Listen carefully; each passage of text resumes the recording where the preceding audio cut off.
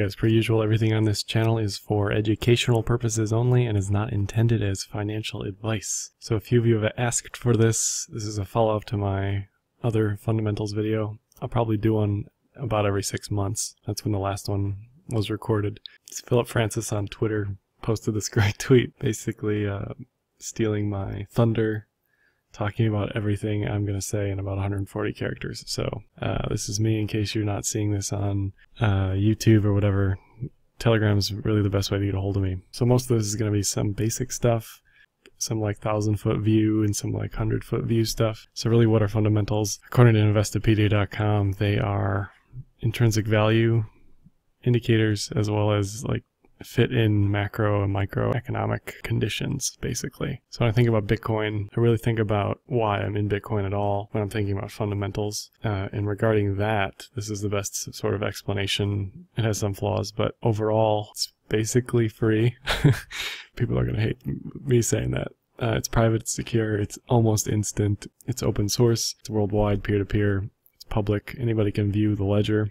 Decentralized, distributed, no chargebacks, which means lower incidence of fraud, if not zero. Now, obviously, there are ways around that. And then lastly, it's pseudonymous, not anonymous, which is where the personal information piece kind of gets flimsy. So overall, what I'm going to be talking about in this Google slideshow, I'll link that up in the description. In the slideshow, in the show notes, there are a ton of links with sources and extra information for things I'm saying if anybody wants to delve into it further. So basically, when I'm looking at fundamentals of Bitcoin, I'm looking at the network as a whole. I'm looking at how coins are generated. I'm looking at the future of the development, in this case, protocol changes. I'm also looking at macroeconomic stuff and some like outlier things like ETFs are concerned. And I'm not going to talk about the other ETFs that are on the way around the world, but there are definitely multiple ETFs in the works, London, Hong Kong, besides just the Winklevoss ETF. So total Bitcoins in circulation.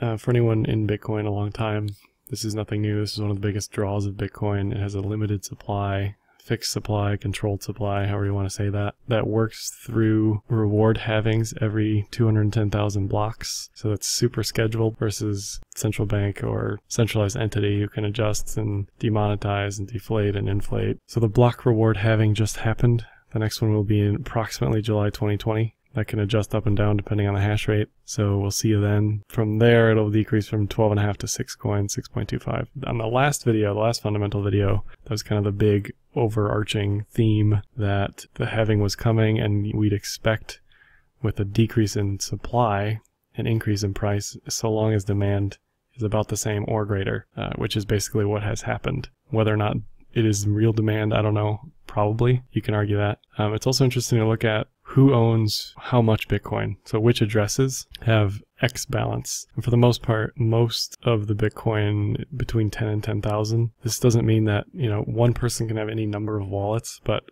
in a single wallet, usually between 10 and 10,000, about 75%. Let's say. So not many people overall, not many addresses overall own Bitcoin, which is interesting. Less than 70 million addresses. So market cap is the total value. So for the market cap, you just take the total number of Bitcoins in circulation, multiply by the current price, and boom, you get the market cap. You can see we broke out of the previous all-time high in market cap, not necessarily all-time high in price. The reason the market cap is higher even when the price is lower is because there are more coins in circulation. Why is that important? Well, if you compare it to countries, their GDP and Fortune 500 companies, you can sort of see where we fit into this. Bitcoin's bigger than Twitter now. That's sort of things to consider with a bigger market cap. Events that alter price are less relevant. So I think of it as the pond overall is getting bigger, the Bitcoin pond. So it takes bigger splashes to influence the entire ecosystem. So the bigger the market cap, the better as far as stability of the ecosystem is concerned. So now some super basic stuff, how are Bitcoins generated? And I'm explaining this so I can explain sort of the rest of the fundamental aspects of it. So mining is basically solving the algorithm that creates the blocks. Blocks are the units of code that comprise the chain. And with each new block, it gets linked to the block before it, hence creating the blockchain. And the hash rate is the speed at which the computing power is happening. So the higher the hash rate, of an individual or an entity, the higher the probability of finding the next block. And then difficulty changes depending on total hash rate. That's related to block time, which I'll explain in another slide. So that adjusts approximately every 2 weeks, 2,000 blocks. Another thing to consider, block size debate, I'm not going to get into it, but basically there's a hard cap on the total block size of Bitcoin right now at 1 megabyte. So you can fit a bunch of stuff into the Bitcoin transaction, so multiple people can, up to 1 megabyte. You can see overall we've gotten higher and higher and higher across time since 2015, and we're sort of knocking on the ceiling of the total block size. The reason that's important is because if block size is full, that means transactions will get left out of the block. Transactions left out of the block will be the transactions that have the lowest fee. So this is where problems with fees come into play. The idea would be then that fees would go up because everyone is trying to get into the block. So anyone with a lower fee gets excluded from the block. And here's just another representation of that. You can see number of transactions per block increasing since 2015, which follows suit with the block size overall. And most importantly, I think out of anything mining related, is the hash rate. Hash rate has gone up. This is over all time. It looks kind of weird because it's in log, but this hash rate shows you that the network as a whole is super secure because it's quote-unquote distributed, even though most of it's in China. Overall, it shows you that the network is constantly being fed more and more hashing power, more and more ability to solve the Bitcoin algorithm, which in turn makes the entire network more secure, because the more entities involved, the more secure the network. As hash rate goes up, difficulty goes up. So difficulty adjusts so that block time is about 10 minutes. Here's another way to see that. You can see as hash rate goes up, every 2,000 blocks, the difficulty adjusts. It can go up and down with hash rate. It can be gamed so that if somebody drops a bunch of hash rate at the very last second, at the very last few blocks, it'll drop the difficulty artificially. Inversely, if they increase mining power at the very end, like the last so many blocks, it'll artificially inflate the difficulty, therefore making block time longer than it should be until the next difficulty adjustment. So you can see 600 seconds is 10 minutes, and the network will continually aim for 10 minutes. So it will adjust difficulty accordingly so that the hash rate makes it to 10 minutes per block. And that's one of the most important aspects of Bitcoin as a whole. Why those numbers exist the way they are, there's some reasoning behind that Satoshi put in the white paper I'm not going to go into.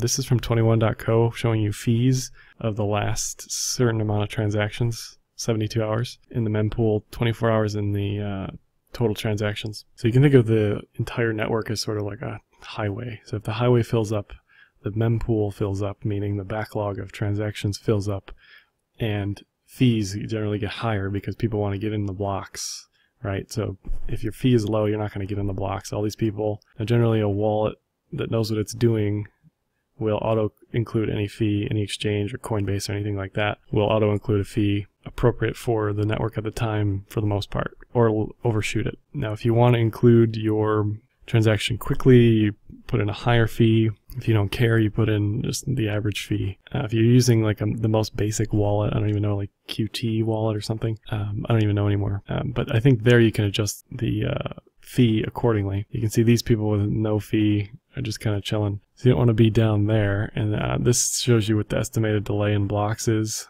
and in time. So pretty cool website to look at if you're ever, like a time crunch for fees. I've never really been in that position. I was at Best Buy when I was trying to buy a Chromebook using Gift. It's probably the only time in my life where I was like in a crunch for waiting on that. But anyway, so mempool I mentioned already. It's kind of like the size of the fullness of the highway in the network. So if mempool is full, that tells you that there's a lot of backlog. There's a lot of stuff waiting to be sent through the network. And this can also be gamed by sending spam transactions, low amount of Bitcoin but high volume of transactions, kind of like a DDoS type deal. So protocol changes, these are exciting. Not everybody likes all of these, specifically Bitcoin Jesus Roger Ver, but it is what it is. SegWit is the most relevant one currently, protocol change. Basically all of these are addressing block size and scalability. There's a great less than 2-minute video by 99 Bitcoins in the show notes. Watch that. That's what I stole for this bit here. Basically what SegWit does is decrease the file size of the transaction, which would increase the total transactions per block. It does not increase total block size. So hard block size ceiling would stay at 1 megabyte, and this happens with a soft fork through 95% miner approval. Now a block size increase would require a hard fork, which has its own problems. Just look to Ethereum and any other coin that has had to hard fork. And to explain SegWit again, so Bitcoin transactions have 3 parts: a sender, a receiver, and a signature. And what SegWit does is remove the signature from the transaction. That's how it decreases the file size of the transaction. And you might be thinking, isn't the signature really important for the transaction? It is. I don't know how it goes about removing the transaction signature from the transaction and still making it secure. But you can definitely read the white paper in the show notes. So Lightning Network and Rootstock are 2 more protocol improvements, changes. I don't know if changes is the right word, but probably improvements. I guess improvements is the wrong word too, depending on that has a connotation to it.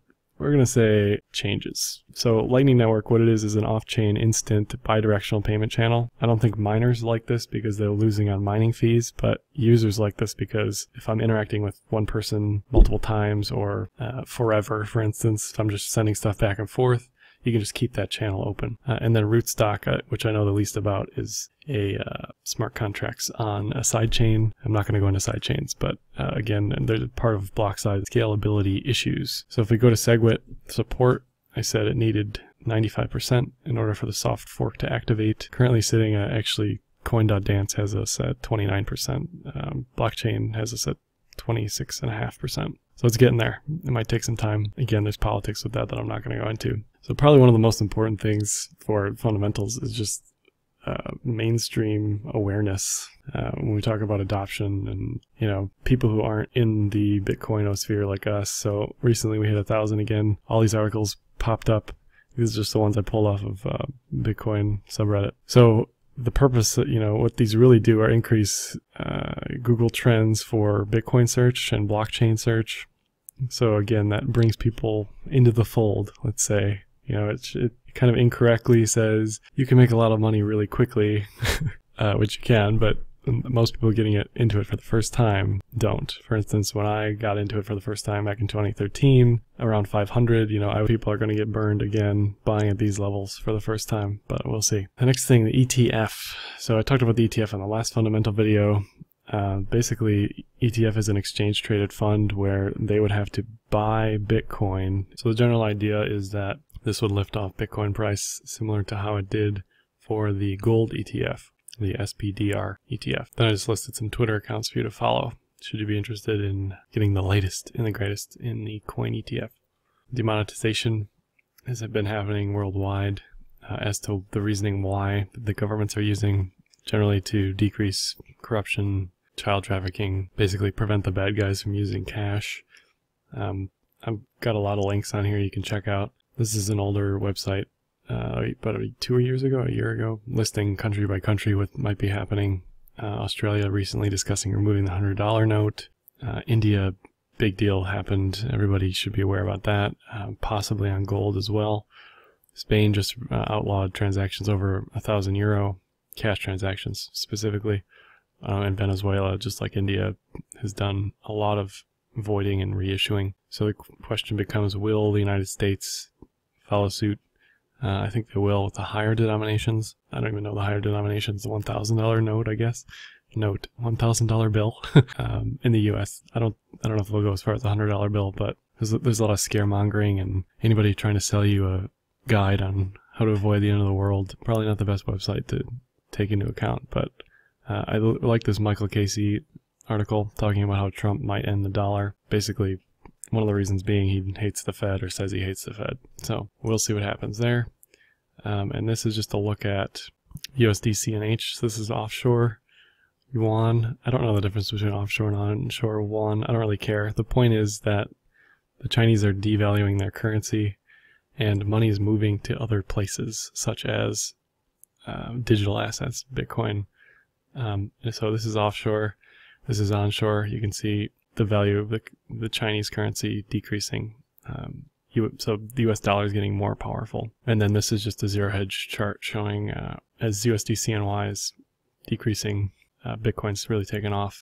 Here's another Wall Street Journal chart showing onshore, offshore go on. I don't really understand the different intricacies, nor do I care, but it's something to look into if you're interested. And then a few additional things regarding capital controls. China's closing Forex loopholes as well. Interesting article there. And pretty interesting that Swiss banking secrecy is ending. A few articles on that. Basically, as of September 2018, I think, they're changing any sort of secret account into like a database where any country can look at what's going on, specifically India, in one of the articles. So that's all I have on fundamentals. If you have any questions, comments, complaints, hit me up in the comment section of YouTube, Twitter, or Telegram. Also, if I botched something, let me know. If I said something incorrectly, let me know. If you're in one of those countries where the demonetization is happening, let me know. I'd be really interested and curious to either talk to you on Twitter or Telegram, or even on a YouTube hangout, just about your experience and what's going on with that. As always, like, dislike, comment, share, subscribe, donate, and happy trading.